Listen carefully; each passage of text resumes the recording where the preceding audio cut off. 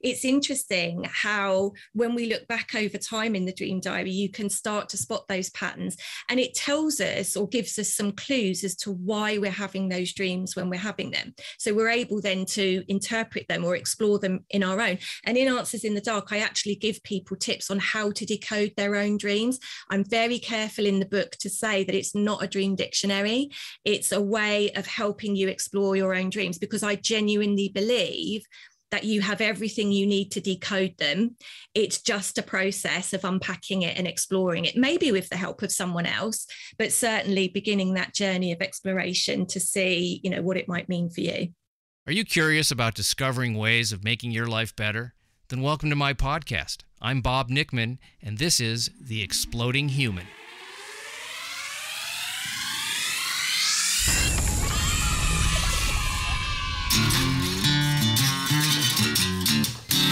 Listen in while I talk with all kinds of people in the fields of personal growth, health and healing, alternative therapies, psychology, spirituality, environment, and the future.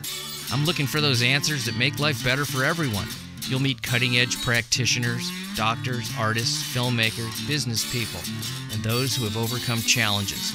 The brave, the curious, anyone who is out there helping us humans to explore, expand, and explode. Hey, welcome to The Exploding Human. My name is Bob Nickman. Today we travel across the pond to speak with Delphi Ellis about dreams and her new book, Answers in the Dark. But first, I'd like to invite you to visit my website, theexplodinghuman.com. Over there, you can listen to episodes, read synopses, see photos of my guests, little bio on myself, and there's a donate button if you'd like to support the show through Patreon. Thank you very much. There's also a YouTube channel where you can listen. That is The Exploding Human with Bob Nickman, and the Exploding Human Facebook page. As I mentioned, my guest today is Delphi Ellis. She is across the pond in England, or whatever we want to call it this week, Great Britain, the UK, many names. We're going to be talking about lucid dreaming, the interpretation of dreams, the advantages to keeping a dream diary, something I did many years ago, which I may have to start doing again. It was pretty great. And how dreams can help us heal grief. She also gives tips on how to fall back asleep if you are waking up with agitation and anxiety, and how dreams can help us in the creative process. So if you're interested in all aspects of dreams and what they might mean and how we can lead a better life when we're not asleep, this is a really important episode. I had a blast talking to her. Ladies and gentlemen, welcome, Delphi Ellis. Hello, everybody, and welcome to The Exploding Human. I'm with Delphi Ellis, who is 50 miles, well, I'm going to say miles, but you don't say miles, north of London. Yeah.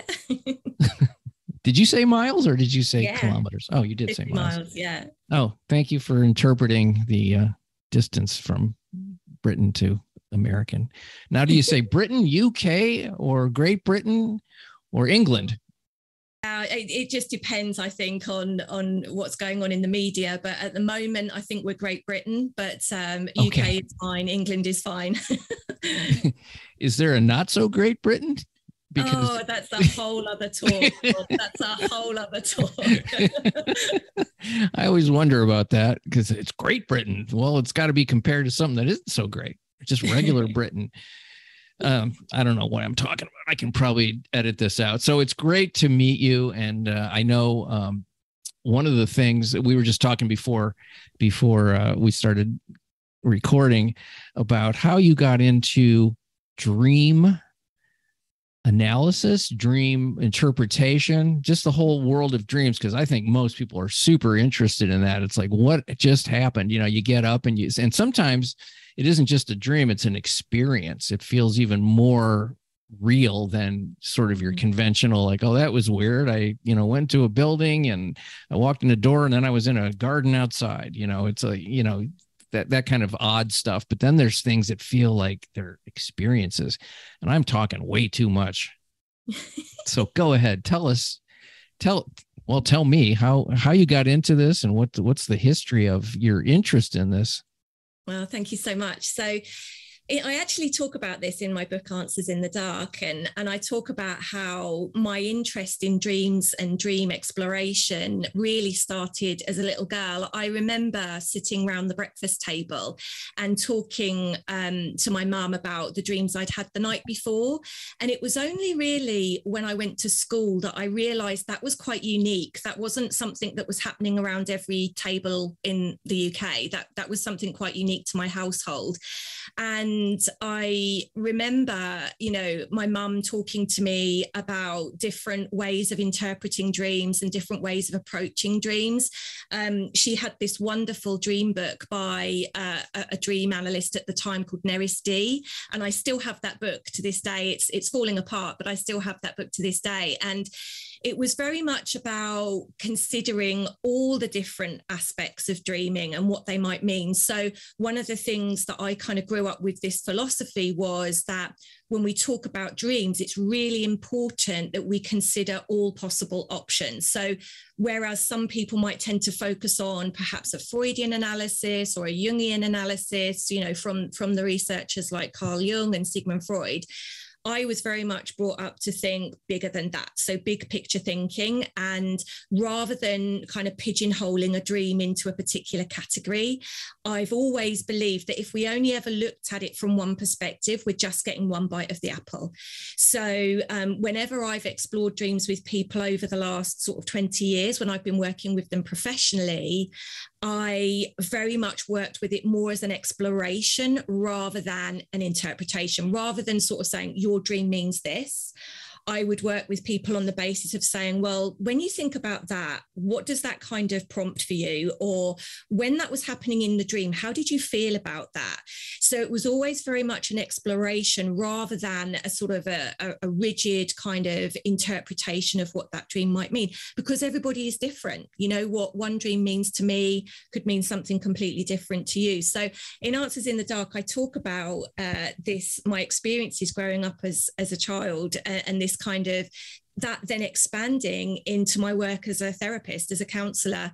And because when I was working as a counsellor, so often people would want to talk to me about the dreams they were having. They'd want to explore and unpack them with me. So that's pretty much how I kind of got into this arena and was able to use those kind of childhood experiences to inform the work I do now.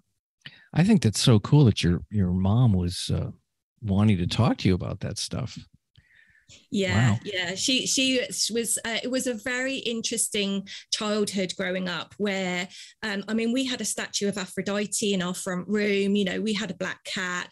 I used to listen to my mum doing the I Ching before we went to bed, which is a form of divination tool. So this was not your sort of average suburban household. It was a very, different experience.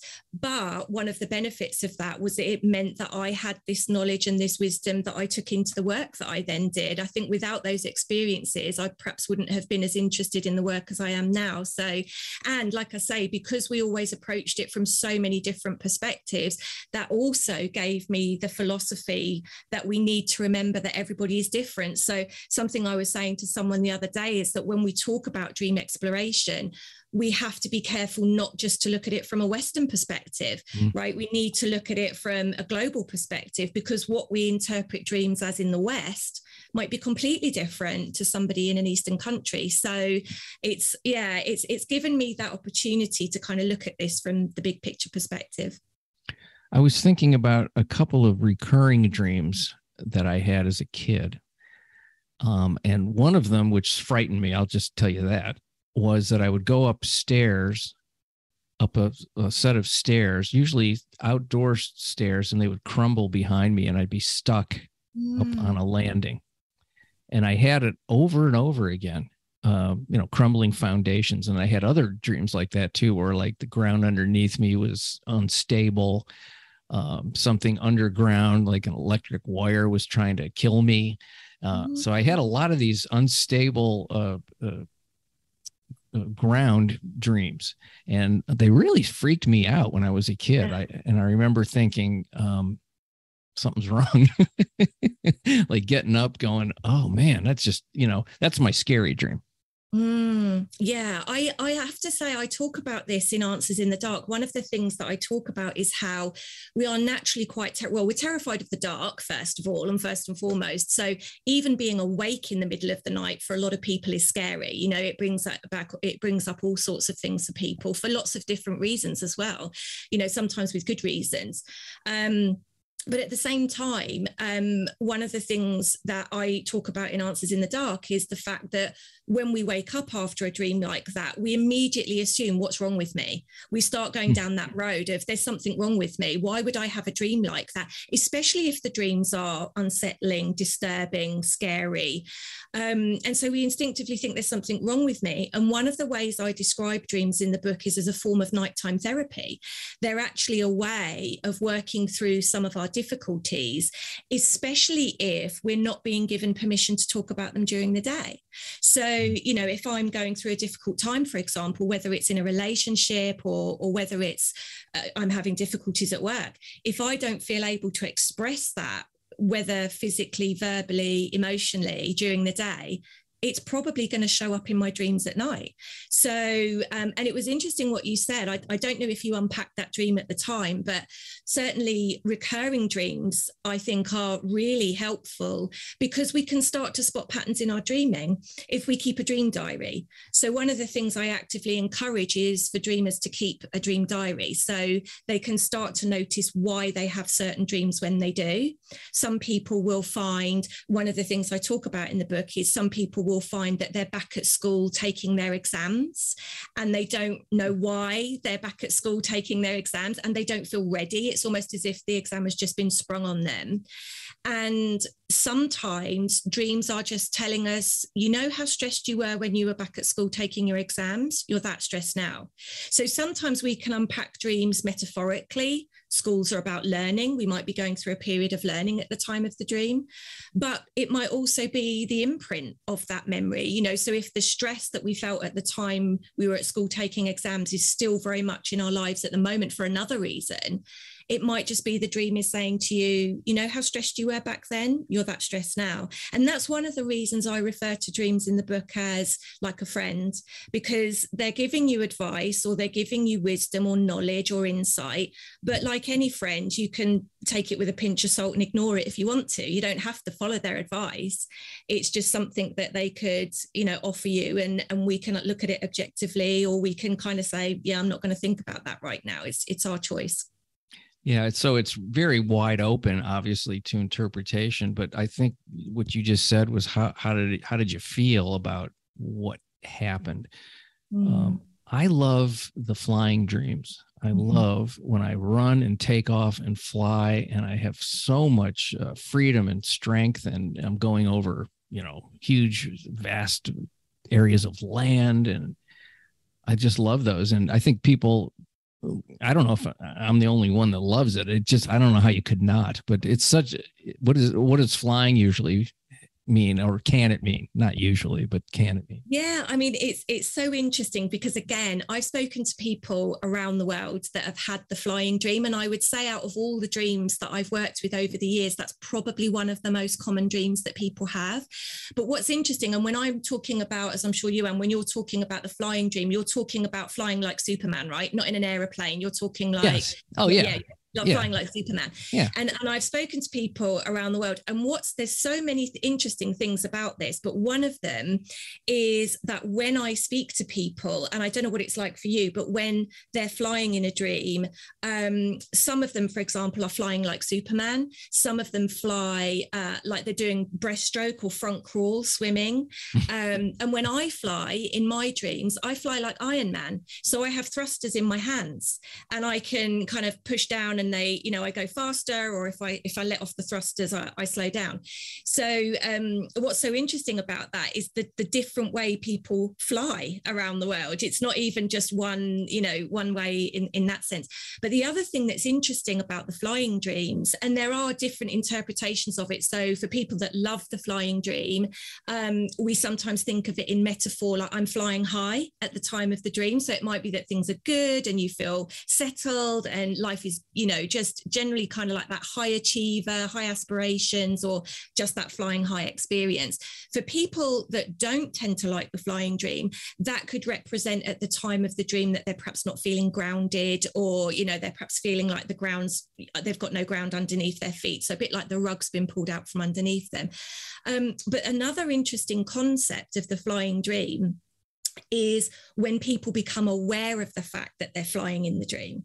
So one of the things about lucid dreaming, which I touch on in Answers in the Dark, but I refer mainly to the work of Charlie Morley because he's done a heap of work in this area, is that for some people, lucid dreaming is essentially about becoming aware of the fact that you're dreaming in the dream. And for some people, when they become aware that they're dreaming, and it's usually when they know that something is not quite right in the dream. So flying is a classic example of that, because your brain is saying this can't be real because you're flying. Yeah, right. So it's usually at that point that a lot of people will wake up. They'll realize it's a dream and they wake up. But for some people, and Charlie Morley refers to this in his books, and I kind of refer to it in mine, is some people can actually then, having become aware in the dream that they are flying, can then control their dream. So they remain lucid and they remain dreaming, but are then able to control further that experience of flying. So much as I did, where I can kind of push on the thrusters and control what I'm doing, other people in their dreams, they'll fly through walls, or, it's almost like reality just kind of blends and merges, and it's like what is real, and they're able then to really transform their dream experience just because they've become aware of the fact they're dreaming. So quite an interesting phenomenon. I've had hints of being able to control it, but it doesn't last as long as I would like, because I remember saying to myself, where I'm going to do now that I'm and then I can't all of a sudden. Exactly. But it's I love going to sleep because I like to see what's going to happen. Yeah. When I dream, and I have a pretty good memory for dreams. And I like that you're recommending people do a dream journal, because I did do that for about 6 months many years ago. And I wrote down right when I'd wake up, I'd write it down. Then I got a tape recorder, voice activated tape recorder. So I wouldn't have to open my eyes and I could just say the dream into the recorder. That was pretty interesting. It's something I actively recommend because, like I say, I mean, I've kept a dream diary for as long as I can remember for obvious reasons. And I remember looking at my dream diary must have been about 15, 20 years ago. And it was about the time when I was just starting this work from the professional perspective. And what was really interesting about that was that at the time that was kind of, I was making these steps into this arena, professionally speaking, I noticed that I was having a recurring dream that I couldn't find a parking space. And it was only when I looked back in the dream diary and I saw how regularly at that time in my life I was having this recurring dream that I couldn't find a parking space, that I realized that it was because at the time I was making decisions about where I fit in terms of professionally and what work I wanted to do and which arena I wanted to focus in. And so to me, that made perfect sense. I couldn't find a parking space. It was my dream's way of saying, you're feeling a bit lost at the moment. You're perhaps not sure where you fit in. And it was just interesting. And I've never had that dream again, since I've moved into this arena and I'm doing the work that I do now. I've never had that dream again. So it's interesting how when we look back over time in the dream diary, you can start to spot those patterns. And it tells us or gives us some clues as to why we're having those dreams when we're having them. So we're able then to interpret them or explore them in our own. And in Answers in the Dark, I actually give people tips on how to decode their own dreams. I'm very careful in the book to say that it's not a dream dictionary. It's a way of helping you explore your own dreams, because I genuinely believe that you have everything you need to decode them. It's just a process of unpacking it and exploring it, maybe with the help of someone else, but certainly beginning that journey of exploration to see, what it might mean for you. The human mind is so fascinating, and what a great way to process, the waking hours. You get to live twice in a day. Yeah, I love that. Yeah. And well, speaking about your book, I know that you use dreams in your therapy, and that you deal a lot with things that are things like suicide or violence, and using dreams to help heal grief. Yeah. And I think there's a lot of types of grief. There's the very obvious one, which is somebody died or was, hurt in some way. But then there's grief about a lot of stuff, different types of losses and things that, you didn't get maybe, or, and it's, it almost seems like the underpinning of most of our issues in life is that there's a grief about something that didn't go the way that we had hoped. Exactly that. You're so right. And one of the concepts of Answers in the Dark, the subtitle of Answers in the Dark is Grief, Sleep, and How Dreams Can Help You Heal. And it's because in my work over the last 20 years, I've been working with people predominantly who have been bereaved by murder and suicide. And so over that time, as I said, people have wanted to share with me the dreams that they've had and the experiences that they've had, especially when they are still processing what's happened to them in terms of their dreams. Sometimes their dreams can be quite vivid or they could be quite cruel. And so we would talk and unpack and explore those. But one of the things that came really to the front of my work over the years was the fact that grief doesn't just belong to death.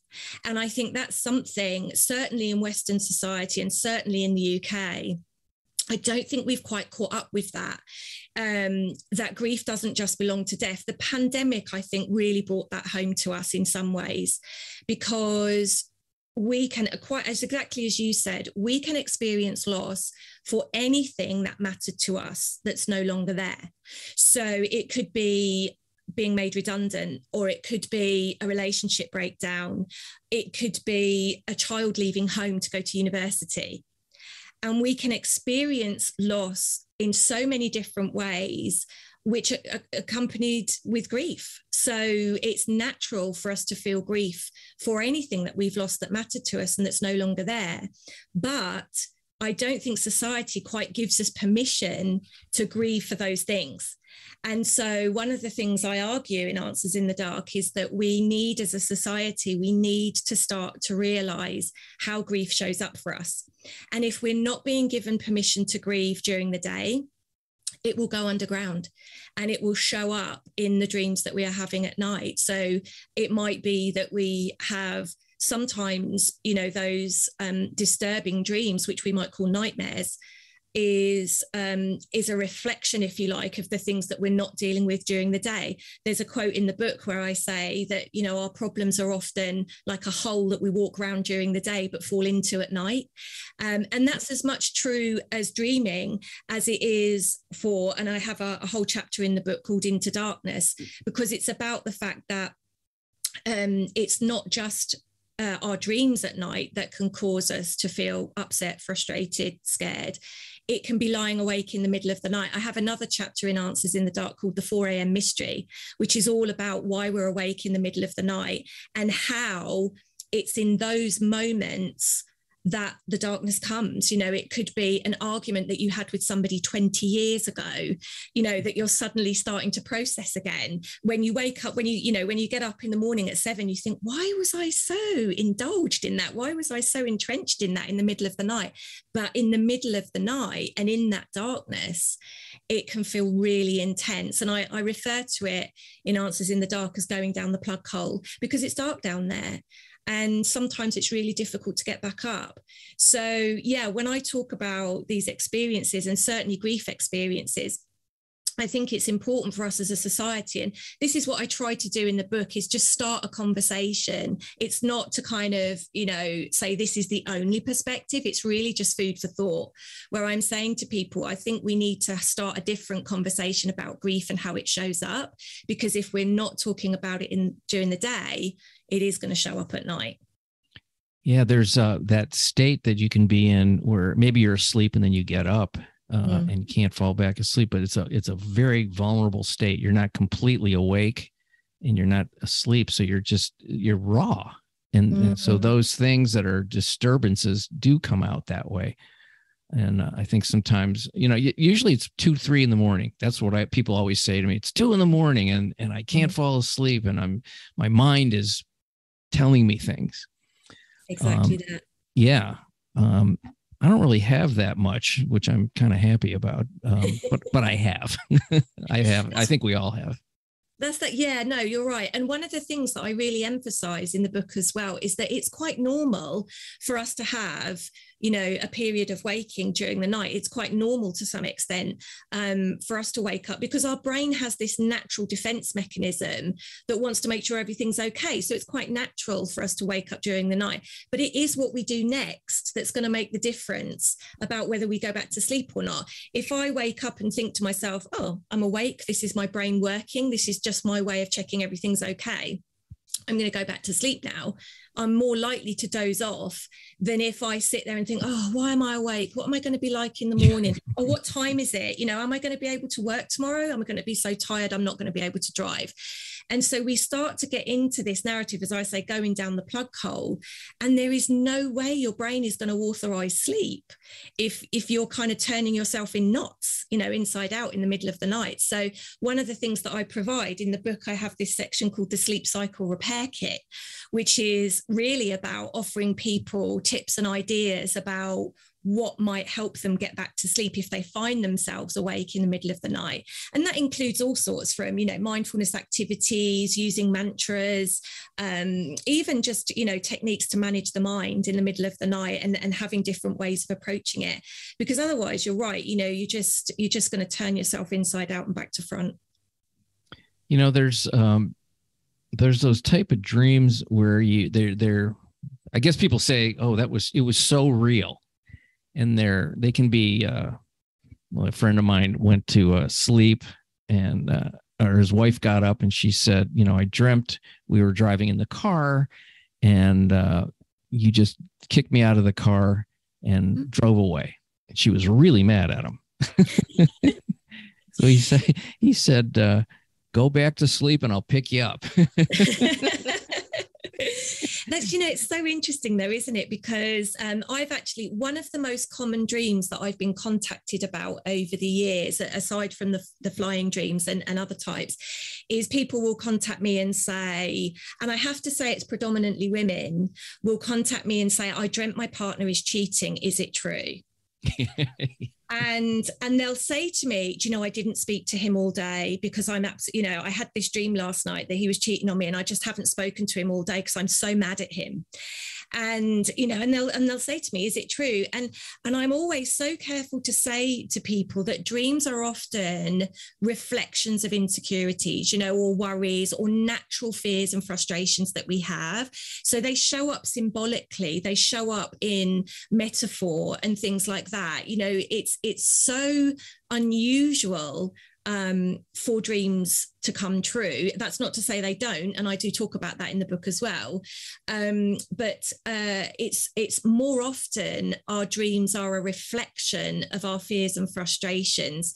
And so it's really interesting how sometimes we'll have these dreams and then we give people a hard time during the day as if that's what they've really done, when actually they've done nothing wrong and they've got no idea what have I done, and it's because they cheated on them in their dream. But it is interesting, that as I say, that's not to say that men don't have that dream. It's just that predominantly it's women that contact me to say, is it true or is it going to come true? And I always say to people in those situations, if you're worried, talk about it, talk to them about it. It's not just because you've dreamt that doesn't mean that that's off limits, that you can't talk about that. You should be able to talk to your partner about your fears and frustrations. So, it's okay to say to them, I've had this dream and I wonder what it means. So but it is interesting, isn't it? And driving in a dream is an interesting one as well, because sometimes it's worth noticing who is in the driving seat. When we talk about metaphor, we talk about who's in the driving seat. So when we're in a car, one of the things that we can observe as part of our dream recording, which I offer a template in Answers in the Dark, is, well, who's driving? because that might give me an indication as to who I think is in the driving seat at the moment, who's in charge of our situation. Because if I'm driving, then obviously the dreamer is driving, then that would suggest that they're in control. Whereas if somebody else is driving them in the car, then it might be that they're thinking that someone else is taking charge at the moment. So it's always worth exploring. But again, everybody is different. I love this stuff. I could talk about just the weird dreams I've had forever. Everybody wants to make it personal. Like, I had this dream. What does it mean? That's often what happens when I say to people, and especially now, since I've written Answers in the Dark, people will say to me, as soon as I say it talks about dreams, they're like, oh, I had this really weird dream once. And one of the things I'm also careful to talk about is, I mentioned earlier that, sometimes and often our dreams are our fears and frustrations.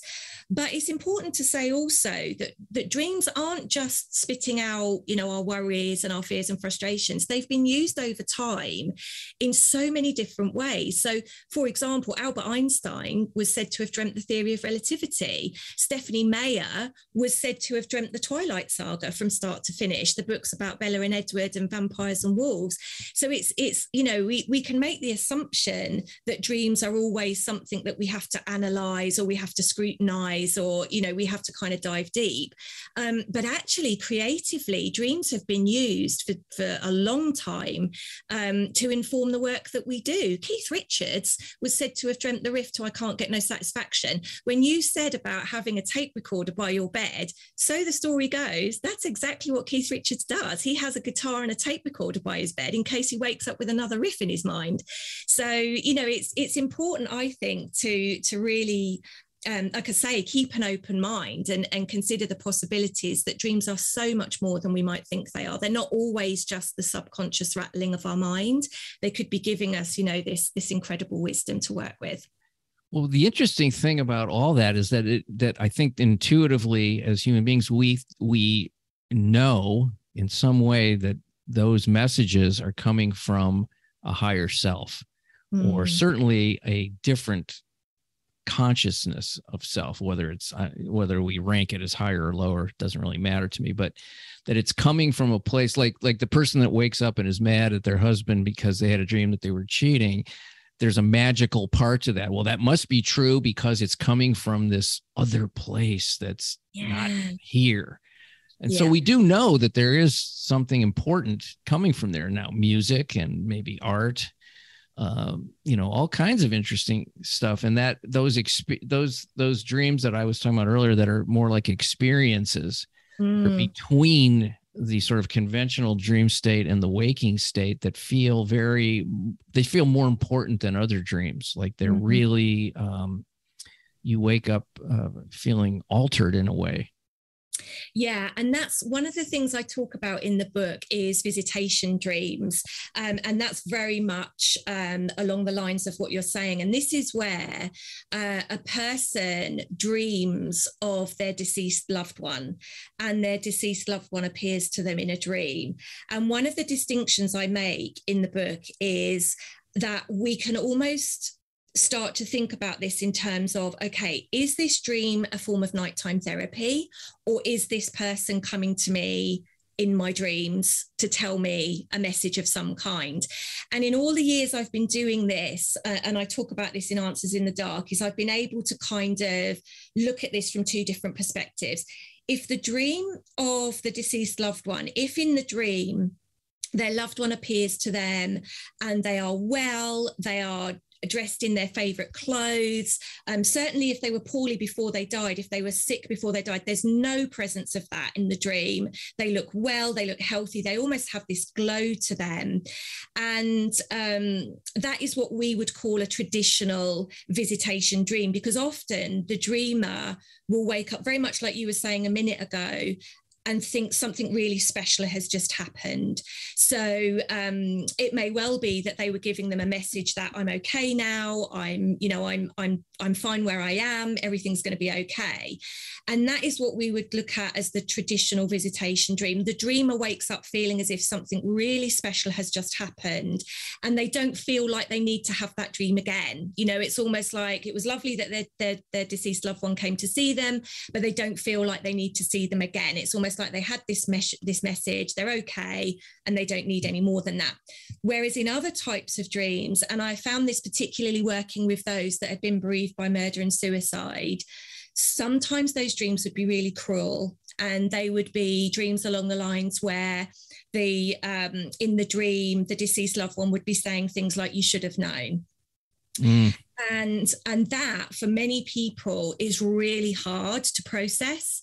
But what that is often is what I was saying about that nighttime therapy. This is often when we're either not being given permission to talk about or feel what we feel during the day, or to process what we're feeling during the day. And so those fears, those frustrations, those anxieties, those worries will appear to us in our dreams at night. And that's where I make this distinction about nighttime therapy. So I think it's really important for us, like I say, to look at this big picture and think maybe there's more to my dream than I'm at first giving attention to. So the dream of the partner cheating, our instinct, like you say, is, well, is he, is he up to something? Is he up to no good? But actually, if we take that a step further and say, but what might it be trying to tell me? What else might be going on for me that I might need to process? Yeah, I guess if you believe in the goodness of the universe, that the message would be one of healing as opposed to cruelty in most of those situations. That's a sort of core kind of feeling that I've always had, that the universe itself is about love and goodness, not cruelty. And that's exactly a very human kind of thing. So as you were talking about the first one, I'll tell you a dream that I had. When my father passed away, he was 94. And I felt that he was having a lot of trouble transitioning to wherever we go. Mm-hmm. And apparently there is, what do they talk about? The auric body taking 3 or 4 days to transition. Mm-hmm. And I had to, I did see him in the at the mortuary. He was, laid out on the thing, and I did see him.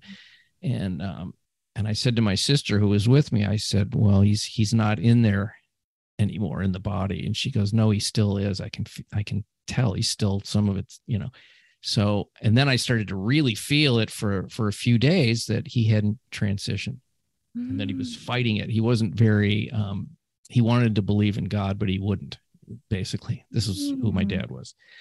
And it was an ache for him that he just couldn't bring himself to believe that. So so one night I'm having a dream, and I'm in I guess you would call it a drawing room, like an old fashioned kind of with a wooden staircase. And I'm sitting in a chair, a comfortable sort of armchair, and there's a curtain over the staircase, and the curtain opens, and down the stairs comes my grandfather, who died when I was 16. And he's very matter of fact. And he walks and he stands in front of me and he looks up the stairs. And I was very close to my grandfather. I've had a million dreams about him over the last 50 years.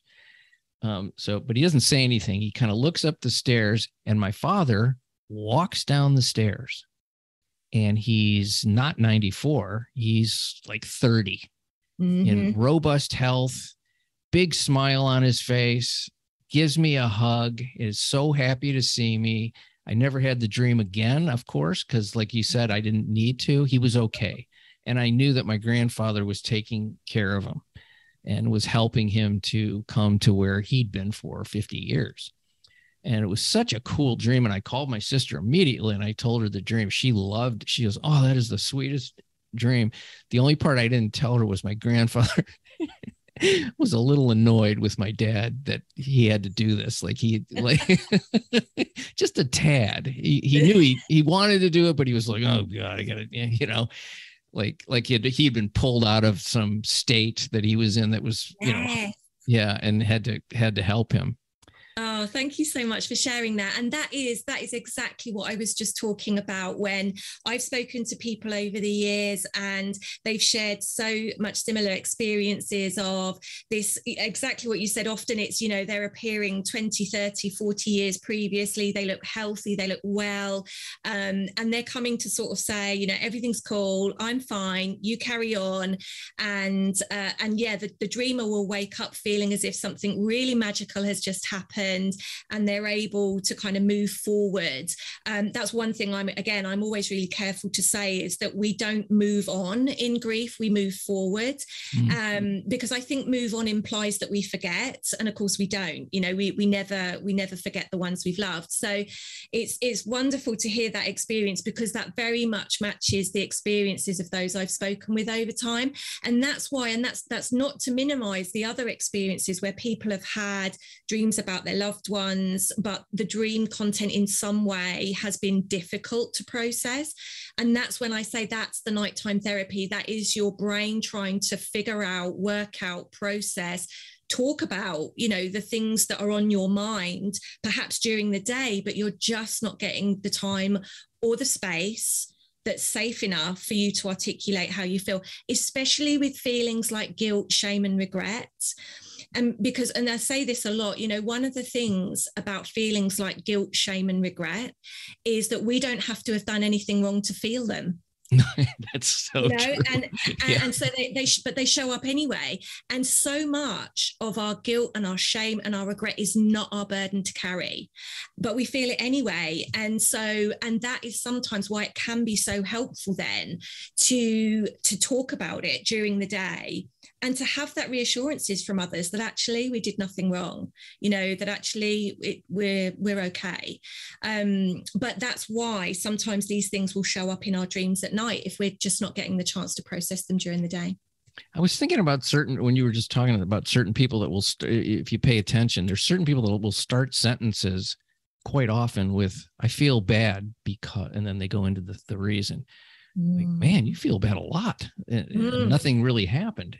I don't know why I just thought of that, but it's true. And it's so true though, because I think societally, I actually refer to this in Answers in the Dark as the at-fault position. So for example, okay, you're in the supermarket, right?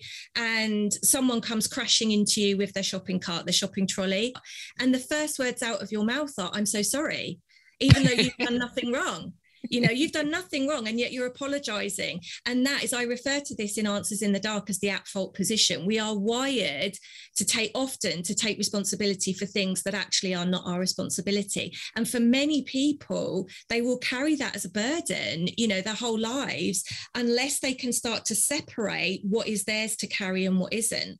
And again, this is how it shows up in our dreams, because we will, constantly feel as if something is our fault, and yet actually that might not be our burden to carry. So this is where, if we pay attention to our dreams, sometimes those messages will come to us in our dreams.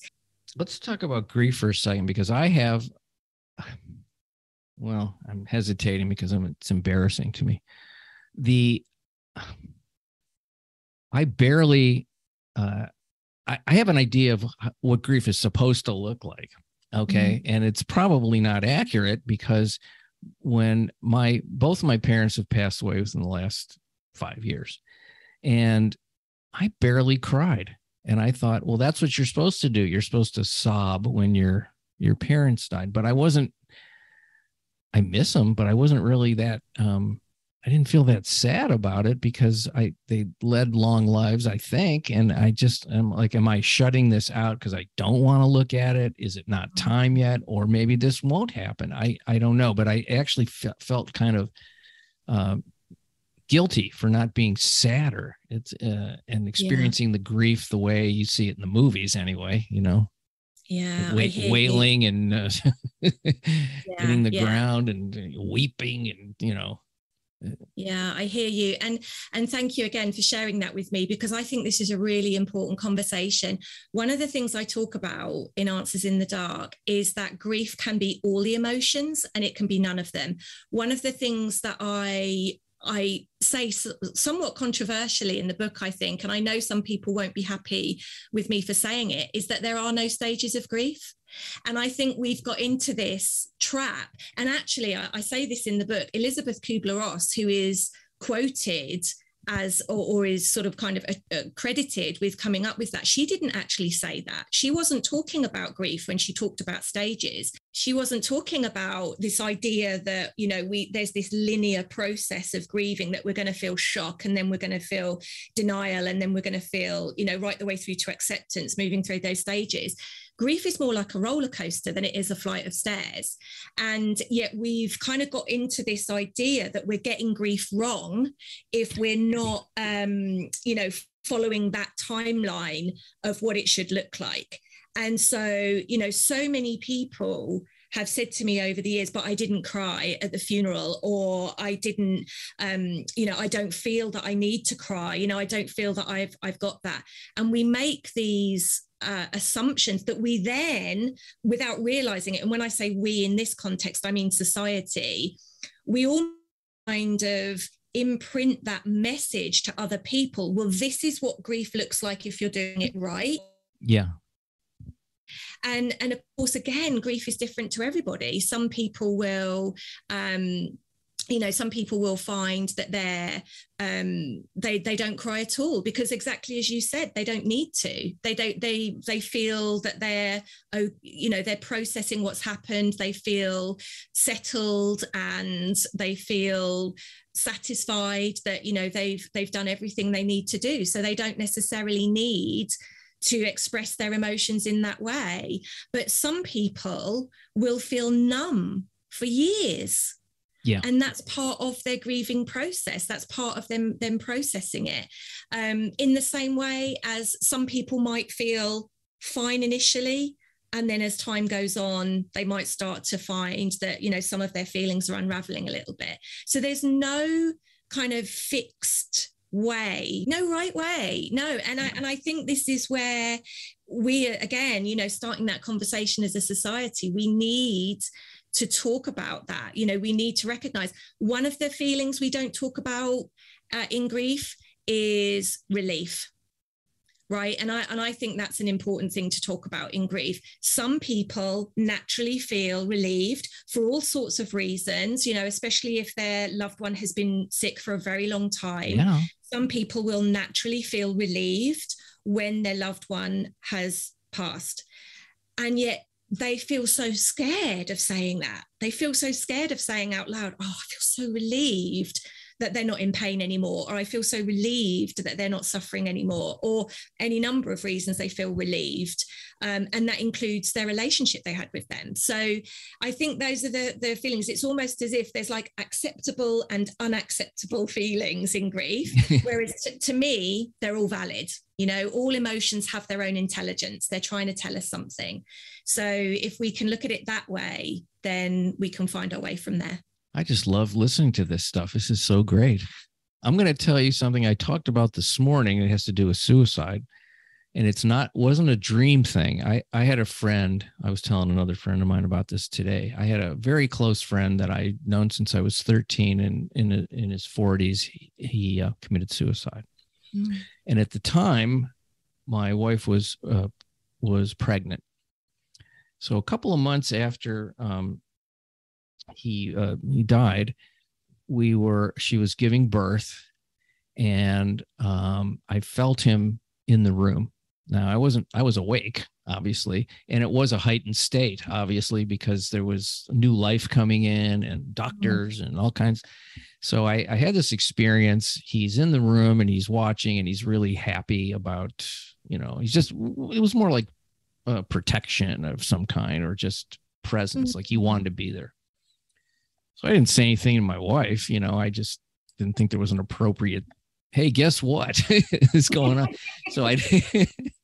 So we get home, and a couple days later, she says to me, Bill was in the room, you know, when the baby was born. And I go, you felt that too? She goes, yeah, he was there. I felt him. Wow. Now, that certainly wasn't just me having an experience. It was both of us had the experience. And it was as real in that moment. I couldn't see an image of anything or hear anything. I just knew it. And she knew it too. So I was just thinking, like, that's sort of like a dream, but it's definitely an experience that felt well. It was real. It was as real as anything, Exactly. And one of the things I'm always again careful to say to people is, when people tell me their experiences, I always, kind of come at it from the approach of, did it help you feel better? Was it something that felt cherishing to you and nurturing and nourishing to you? Because who am I to say that it's not real or it's not my role to do that. My role is to listen and to explore and understand and and help unpack and things like that. And one of the things I talk about in the book as well is there is still so much we don't know.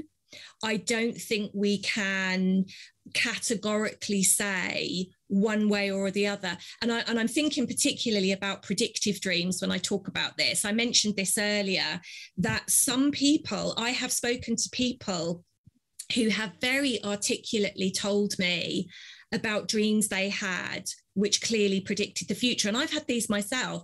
I have genuinely lost count of the number of people that I knew were pregnant before they told me. I remember messaging a friend of mine and saying, have you got something to tell me? And she replied, damn it, how did you know? And it was because I dreamt it. So I think this is one of those things. And I know that some scientists and some researchers would, be very dismissive of those experiences. But one of the things I argue in the book is we've only been scratching the surface of sleep science, for example, for the last 100 years or so.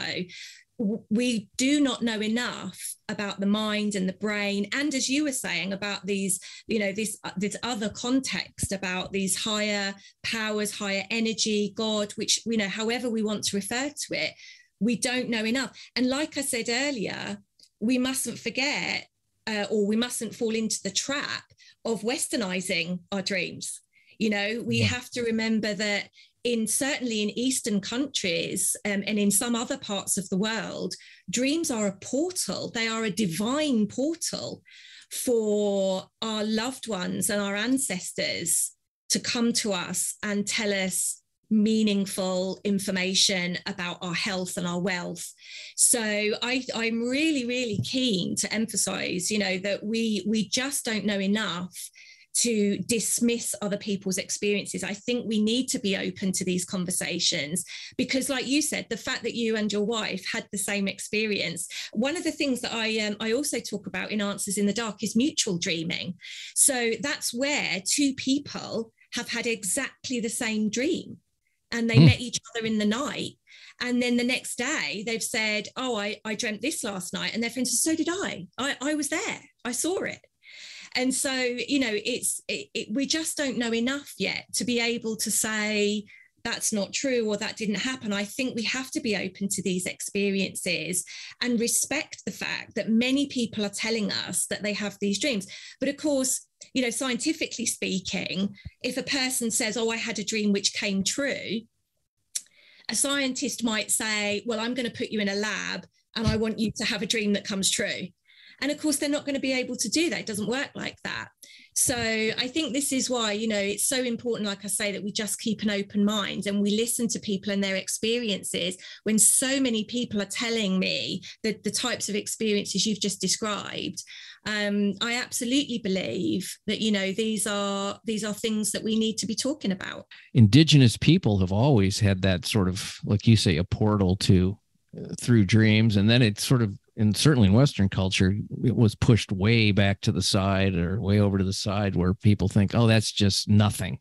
Yeah, it's just that, and now you're bringing this back into a way with probably some science, I would imagine, mixed in. I'm sure there's a lot of dream research going on. I don't know if you talk about that in the book because I haven't read it yet. A lot of people tend to come at this from the perspective of Sigmund Freud, or they come at it from the perspective of Carl Jung. But actually, there's been, over the years, there's been many dream researchers. You know, those aren't the only two people that have ever stopped to talk about dreams in our history.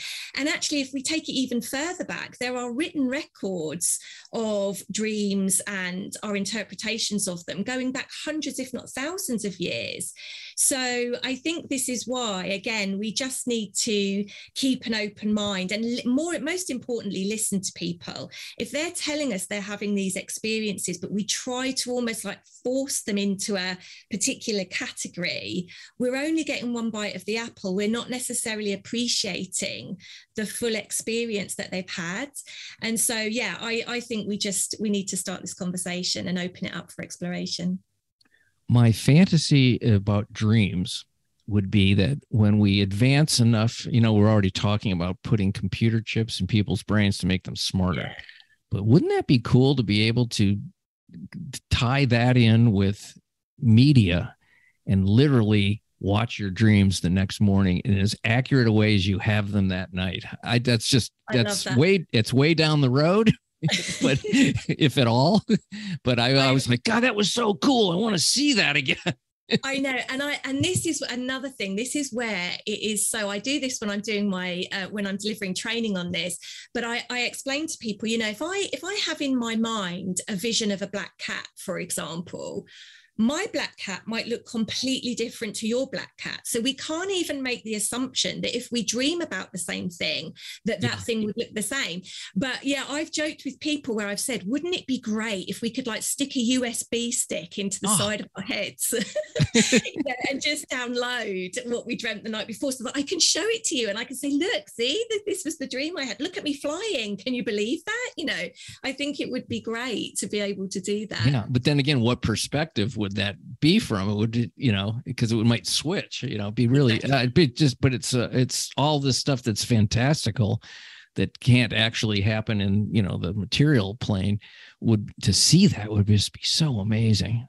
Yeah, no, it really would. And as you say, it's again, which perspective? I've spoken to people before that have told me that in their dream, they were the observer. So they were actually watching their dream as if they were watching the TV unfolding. So again, it's that whole thing. We're not even always us in our dreams. We're almost like we've stepped back, like an out-of-body experience. You know, we've kind of stepped out of our own bodies to observe what's happening in the dream. Even if we are also in the dream, we're almost observing ourselves in the dream. And again, you know, researchers would have different opinions, you know, analytically what that might mean.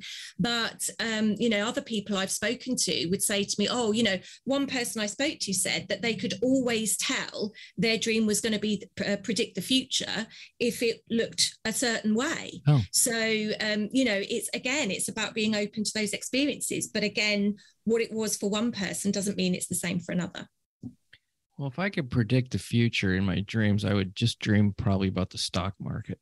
You know, I genuinely met somebody once who told me that in their dream they were dreaming about this box, and in this box was the lottery numbers. And in the dream, they would go to open the box, and just as they were about to open the box, they'd wake up. So they never got to know what the lottery numbers were. And they were contacting me to say, how do I stay asleep so that I can find the lottery numbers? And I was just like, I'm so sorry. I'm sorry. I don't have that in my repertoire. I don't have that in my repertoire. That's so literal. It's just ridiculous. You know, and I get it. I absolutely get it. And they weren't the first person to do that. I've had that many times where people have contacted me with that kind of experience where they knew that something that was going to win them some money was there, and they just wanted to know how to fix it. And I just don't have that in my repertoire. I was just kidding. I didn't think that people would take that seriously. No, true. It's true. Oh, it's so funny. Thank you so much for talking to me today. I could do this for another 5 hours, but oh, it's been a pleasure. Thank you so much. Let's talk about your book and how people can get it. Once again, I'll do that at the beginning too, but let's make sure that the folks that have been enthralled with your discussion can get the book and really find out about all these cool things we just talked about. Oh, thank you so much. So the book is Answers in the Dark, and it has its own website. So if you go to answersinthedark.com, you'll find different buying options depending on your preferences, where you can get the book from there. If people want to just find more about me, they can just go to my website, which is delphiellis.com, and they'll see all the different conversations I have about grief and dreams and, all the different kind of stuff that I talk about. Fantastic. I did go to the book website and I loved it. So folks, check out the book. Check out delphiellis.com. Have a beautiful day. Happy dreams to everyone. Thank you, Delphi. Thank you so much. Thank you. Much appreciation for you guys listening to The Exploding Human. Check out the website, theexplodinghuman.com, The Exploding Human with Bob Nickman YouTube channel, and The Exploding Human Facebook page. Once again, big thanks to Delphi Ellis. Please check out her new book, Answers in the Dark, and you can also check out her website, delphiellis.com, DelphiEllis.com. Have a fantastic day. Bye.